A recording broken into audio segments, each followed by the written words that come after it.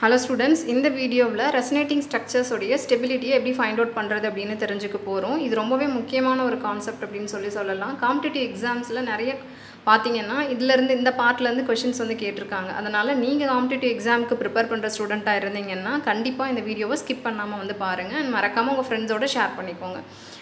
நான் ஆல்ரெடி ரெசனன்ஸ்க்காக ஒரு சில வீடியோஸ் வந்து போட்டிருக்கேன். அதுக்கான லிங்க் நான் டிஸ்கிரிப்ஷன் பாக்ஸில் கொடுக்குறேன். நீங்கள் ரெசனன்ஸ் அப்படின்ற கான்செப்டில் கொஞ்சம் தெளிவு இல்லாமல் இருந்தீங்க அப்படின்னா அந்த வீடியோஸை வந்து பார்த்துட்டு அதுக்கப்புறம் வந்து இதை ஃபாலோ பண்ணிங்கன்னா உங்களுக்கு நல்லா புரியும்.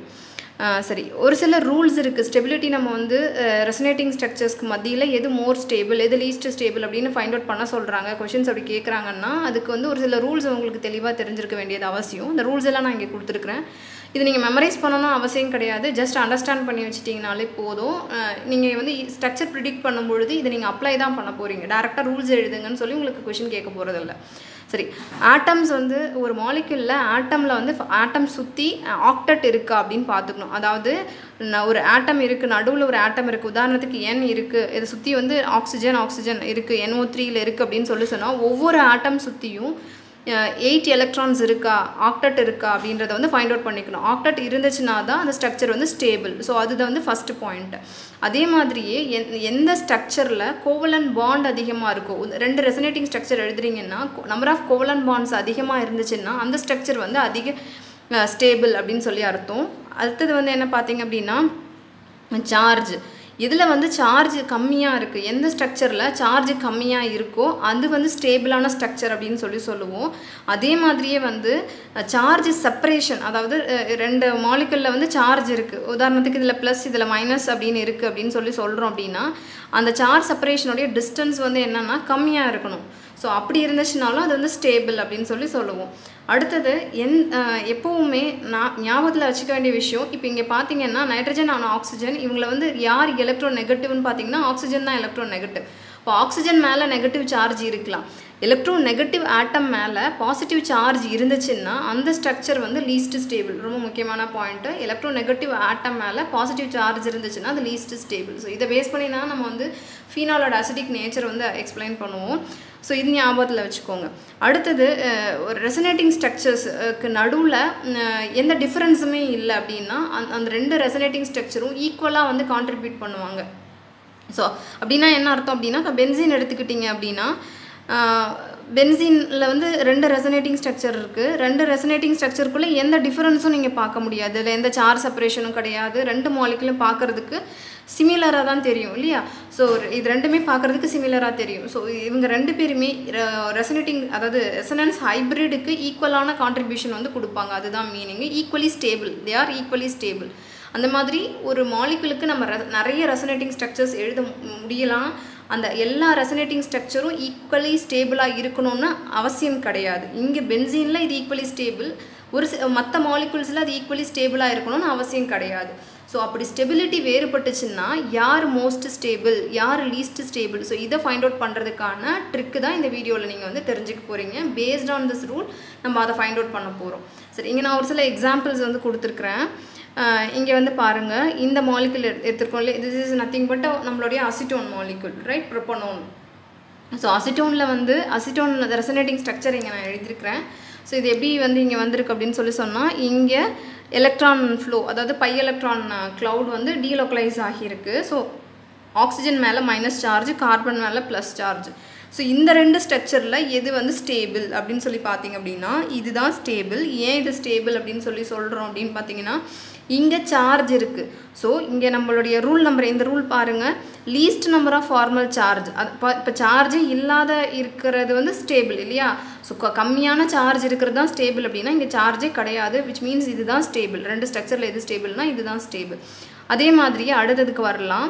இங்கே என்ன இருக்குது அப்படின்னா CH3N triple bond N. So இது வந்து ஆக்டட் ஒபே பண்ணுதா அப்படின்னு பார்த்தீங்க அப்படின்னா இங்கே இந்த ஸ்ட்ரக்சரும் பாருங்கள், அதே மாதிரி இதுக்கும் பாருங்கள்.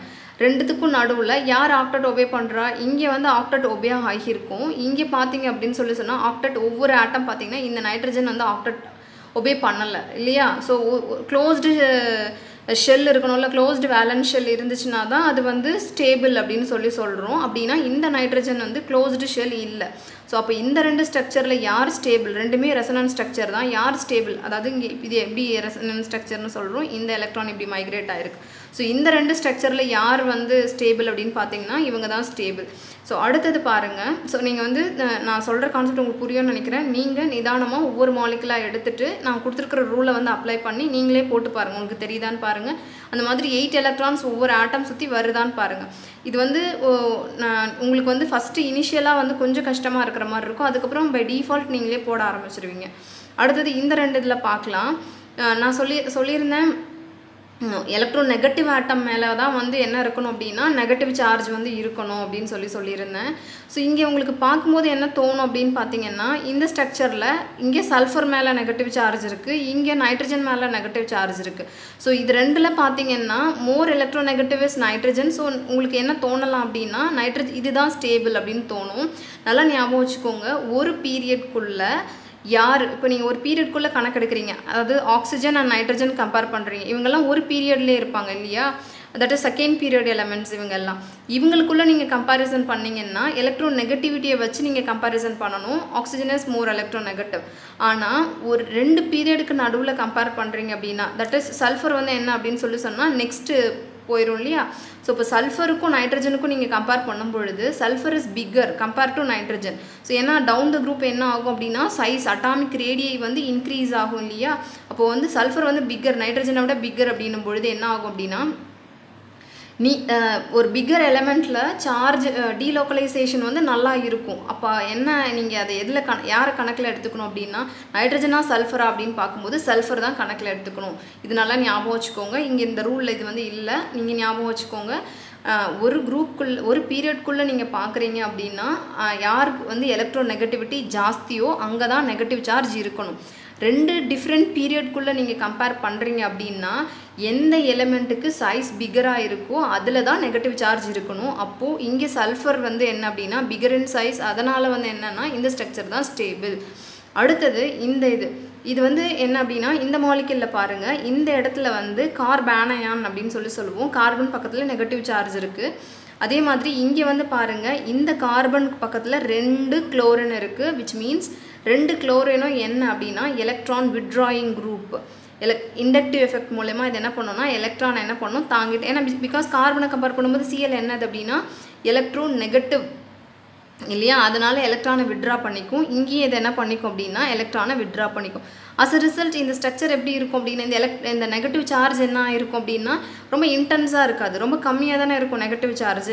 இங்கே பார்த்தீங்க அப்படின்னு சொன்னால் இந்த இடத்துல பக்கத்தில் இருக்கிற ரெண்டுமே கார்பன் தான். ஸோ குளோரினை கம்பேர் பண்ண காட்டி கார்பன் வந்து எலக்ட்ரோ நெகட்டிவிட்டி கம்மி. இந்த இடத்துல வந்து என்ன இருக்கும் அப்படின்னு சொன்னால் that to it is a tertiary கார்பானயான், which means அங்கே இருக்கக்கூடிய சார்ஜ் டென்சிட்டி வந்து மோராக இருக்கும், இந்த கார்பனில் லோக்கலைஸ் ஆகி இருக்கும். ஸோ 2 ஸ்ட்ரக்சரில் யார் ரொம்ப ஸ்டேபிள் அப்படின்னு பார்த்தீங்கன்னா இவங்க தான் ஸ்டேபிள். இதை எதை பேஸ் பண்ணி சொல்கிறோம் அப்படின்னா இண்டக்டிவ் எஃபெக்ட். ஸோ இந்த ரூலில் இல்லாத இன்னொரு விஷயம் என்னென்னா நீங்கள் இண்டக்டிவ் எஃபெக்டையும் கணக்கில் வச்சுக்கணும். கார்பானயானா கார்போகேட்டையானா அந்த ஸ்டெப் அதை வந்து நீங்கள் ப்ரெடிக்ட் பண்ணுறதுக்கு எந்த பேசிஸில் ப்ரெடிக்ட் பண்ணணும் அப்படின்னு சொன்னால் இண்டக்டிவ் எஃபெக்ட் வச்சு ப்ரெடிக்ட் பண்ணணும். அடுத்தது இது வந்து நீங்களாக பண்ண வேண்டியது, நீங்கள் வந்து இதுக்கு வந்து ஆன்சர் ஃபைண்ட் அவுட் பண்ணி கமெண்ட்டில் வந்து போஸ்ட் பண்ணுங்கள். Which structure is more stable 1 or 2, ரெண்டில் வந்து எது வந்து மோர் ஸ்டேபிள் அப்படின்னு சொல்லி நீங்கள் எனக்கு வந்து ஃபைண்ட் அவுட் பண்ணி ஆன்சர் வந்து கமெண்ட்டில் வந்து போஸ்ட் பண்ணுங்கள்.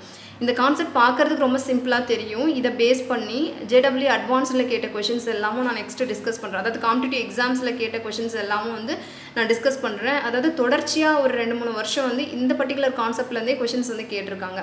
ஸோ இதை வந்து நான் வந்து உங்களுக்கு கொடுக்குறேன். அப்போ உங்களுக்கு ஃபைண்ட் அவுட் பண்ண தெரியுதா அப்படின்னு வந்து பார்க்கலாம். இது வந்து சிம்பிள் மாலிகுல்ஸ் இங்கே கொடுத்துருக்கிறது. ஏன்னா ஃபஸ்ட்டு எடுத்தோடனே நீங்கள் கஷ்டப்படக்கூடாதுன்றதுக்காக சிம்பிள் மாலிகுல்ஸ் கொடுத்துருக்குறேன். அந்த மாலிகுல்ஸ்க்கு உங்களுக்கு ஃபைண்ட் அவுட் பண்ண தெரிஞ்சிச்சுன்னா இதை பேஸ் பண்ணின சிமிலர் ப்ராப்ளம்ஸ் கேட்டால் உங்களால் சால்வ் பண்ண முடியும். இது வந்து உங்களுக்கு புரியும்னு நினைக்கிறேன். இதில் ஏதாவது டவுட் இருந்ததுன்னா கமெண்ட்டில் போஸ்ட் பண்ணுங்கள். இது மறக்காமல் உங்கள் ஃப்ரெண்ட்ஸோடு ஷேர் பண்ணிக்கோங்க. இது மாதிரி வேறு ஏதாவது கொஷின்ஸ் உங்களுக்கு சால்வ் பண்ண தெரியலனாலும் அந்த கமெண்ட்டில் வந்து போஸ்ட் பண்ணுங்கள். தேங்க்ஸ் ஃபார் வாட்சிங் திஸ் வீடியோ.